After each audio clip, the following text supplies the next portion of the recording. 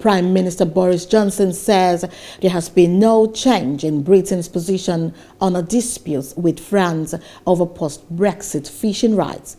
Johnson, he was puzzled to hear that Paris wanted his country to be punished for leaving the European Union.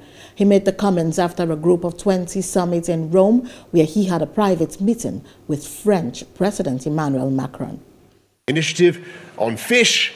I got to tell you, the position is unchanged, and I'll just say this for the record. I must say I was puzzled to read a letter from the French Prime Minister explicitly asking for Britain to be punished for leaving the EU.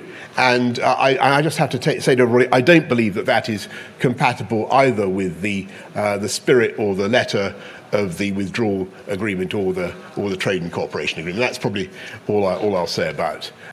Hello, hope you enjoyed the news. Please do subscribe to our YouTube channel and don't forget to hit the notification button so you get notified about fresh news updates.